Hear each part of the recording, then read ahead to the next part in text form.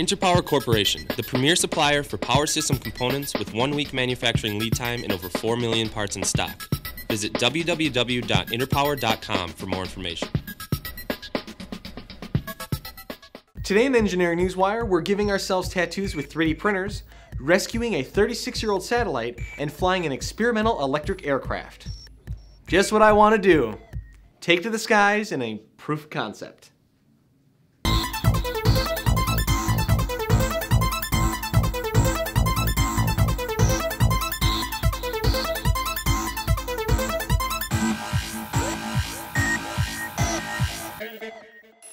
The electric E-Fan experimental aircraft performed its first successful public flight last week and served as the highlight of Airbus Group's, that's the old EADS, E-Aircraft Day in France. The E-Fan training aircraft is an experimental demonstrator based on an all-composite construction that was designed starting with a clean sheet of paper. Before the E-Fan, all other models were based on conventionally powered airframes, but this craft was designed specifically for electrical propulsion.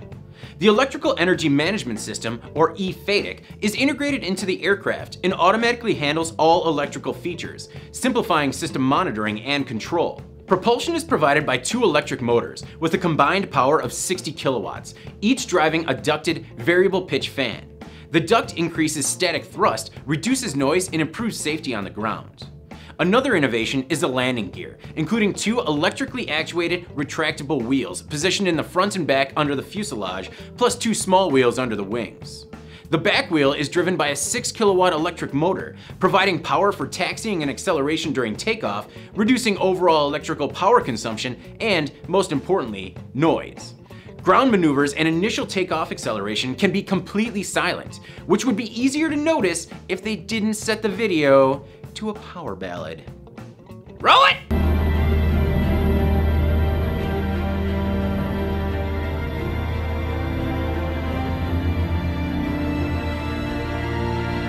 Ooh, ah, ooh. So 3D printing is taking over the world.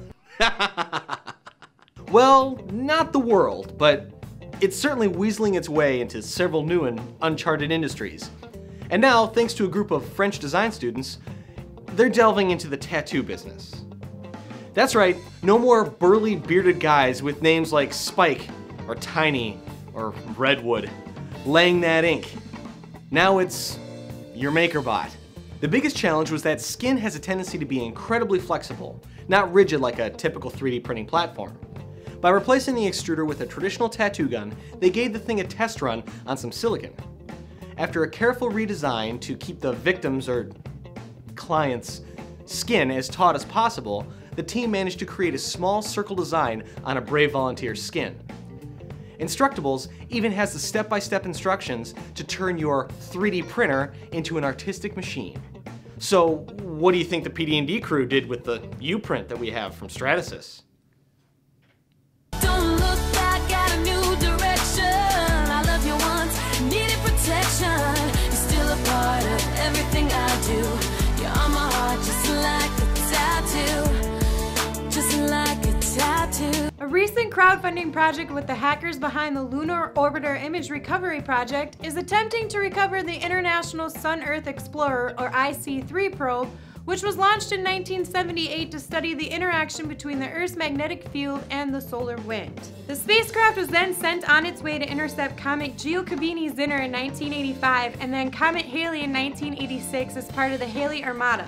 Afterwards, left in a heliocentric orbit, it was then used for investigations of coronal mass ejections until 1997, when it was decommissioned by NASA. The plan is simple. The team plans on contacting the IC-3 spacecraft, command it to fire its engine, and enter a near-Earth orbit to continue its original mission that began when it was first launched. If successful, IC-3 will spend its retirement as a platform for citizen science, with smartphone apps and a Twitter feed giving students direct access to the instruments on board the aging spacecraft. While the spacecraft carries no imaging cameras, 12 of the 13 probes onboard instruments were still working back in 1999, and it'd be a powerful tool in the hands of educators, allowing amateurs and students access to instrumentation to measure plasma, high-energy particles, and the magnetic fields in Earth orbit. Do you have story ideas? Comment below and we'll cover them in the next episode. For the PD&D channel, I'm Chris Fox, and this has been your Engineering Newswire.